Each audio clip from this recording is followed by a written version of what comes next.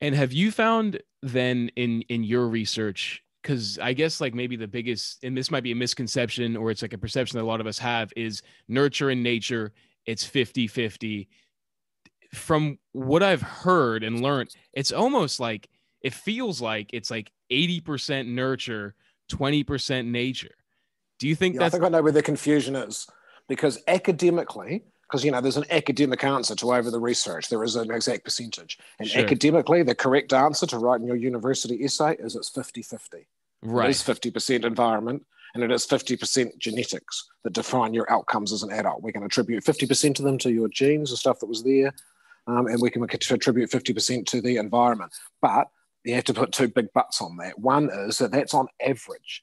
That's 100 people, not one person. Sure. You might have been, as an individual, only 20% established when you were here and 80% affected by the environment. Your particular number might be 20/80. Your 20% is affected by genes and 80% affected by the environment. So the rest of the family probably describe you psychologically as a new soul because you're very affected by the environment. Whereas, say, your brother might have been 80% here in his genes already, and the environment's Mm-hmm. only affected him 20%. Everyone's got their own number, but the overall average over a population of 100 is 50-50. But that Got you. doesn't mean you as an individual are 50-50. Everyone's their own little mix of how much they are. Right. It's like You know? macro and Genes, micro. Yeah. yeah, genes don't really work in that nice, convenient mathematical way that our parents thought they did. Just because your mother's a Smith and your father's a Jones doesn't really mean you're 50-50, Smith and Jones. You might Mm-hmm. have ended up getting all of your genes, 80% of your genes from the Smith side. And you're Yeah. actually 80% Smith and 20% Jones. Yeah. But Okay. yeah, it's 50-50 on average.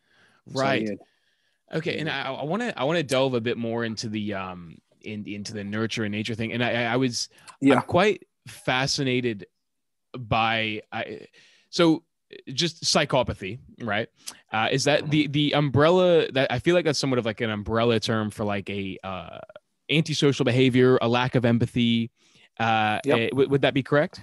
That would be correct. Yep. Okay. And so does that mean that those factors are your predisposition, you're born to them, or is that really just a factor of your environment? Because if the brain's being molded to the environment that you have, I would Yep. say a lack of empathy is probably one of those things that it molds to. Or is it something that's like Yes. predisposition genetic?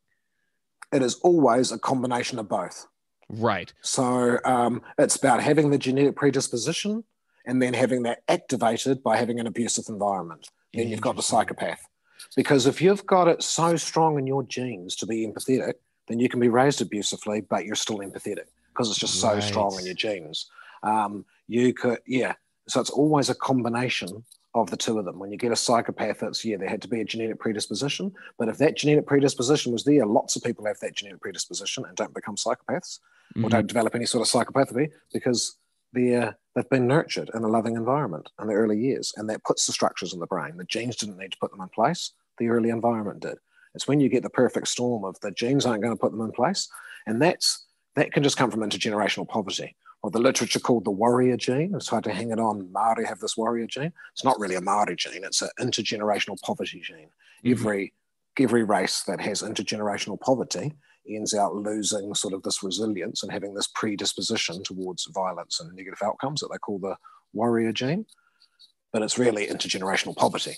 But what I'm saying is if you've got that warrior gene and then you go into a loving home, it's not really a warrior gene. If you've got that lack of resilience genes, then you go into a loving home, you still get it anyway.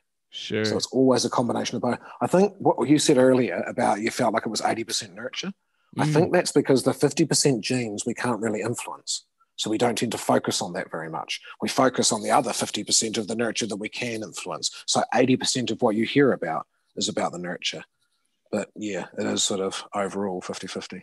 It's interesting that you talk about the resilience, and I don't know if you can elaborate on that, but like with poverty, you were saying that there's like a lesson, a lower level of resilience. But the way that I see it as well is like we have this somewhat, at least people that I know who are very affluent, and they have a very Mm. easy upbringing. Some of the lowest levels of resilience I've ever seen. And Right. is there like a perfect middle ground? Is it like things get too easy, you have no resilience, things get too No, hard? no, you would think so. That's where common sense leads us astray. Because now it's very clear from a research point of view, the more resiliency factors you've got, the better off you are. There's not like some perfect amount of abuse. Just like in the smacking literature, there's not some perfect amount to smack the kid. As soon as you smack them once, you get all the negative outcomes. Right. It's kind of the same thing.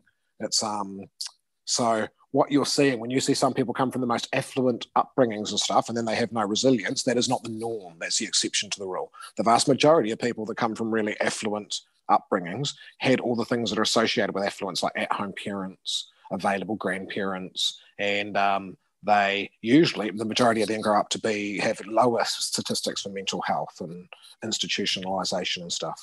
But it is absolutely possible when you know people from affluent backgrounds that their mother was still postnatally depressed in the first year of their life. And because she was rich and had a flash house and wanted to keep up appearances, didn't tell anybody, and that baby got hardly interacted with in the first year of life.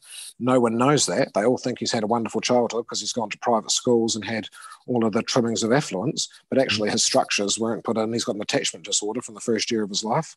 And so he grows up to be incredibly non-resilient. That's not because he was too spoiled, it's because he wasn't attached to or spoken to enough in the first year of life. You don't get negative outcomes from being too loved.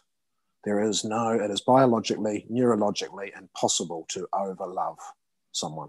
Right.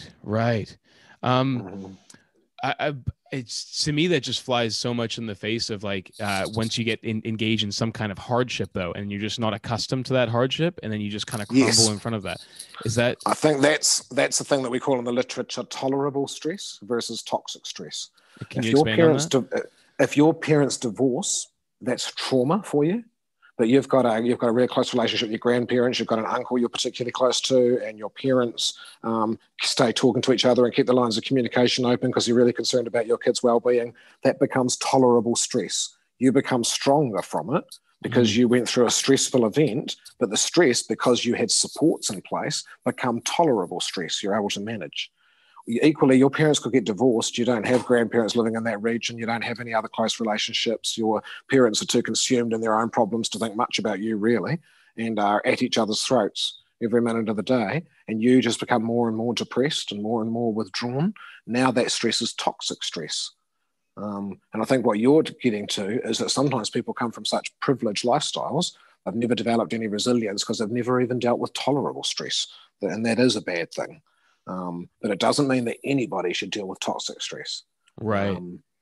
But life is stressful. Even the most affluent people still have grandparents die and they still don't come first. And, sure, being affluent and having that stuff doesn't shield you from trauma. It's all comparative, isn't it? Yeah, I feel like one of the biggest things when it comes to the affluence is just the alleviating of certain types of worry, and I think, you can see that with like the statistics as far as, if you earn, I think it's like above $80,000, your kind of happiness kind of flatlines to a certain degree, and then the money just kind of gets removed. Thank you for watching that clip. If you enjoyed it, make sure you hit that subscribe button on the left. And if you want to watch the full episode, hit the square on the bottom. To watch another small clip, go ahead and hit that square on top. And if you just want to listen to the full episode but don't have time to watch it, you can find this podcast wherever podcasts are listened to. Thanks. Bye.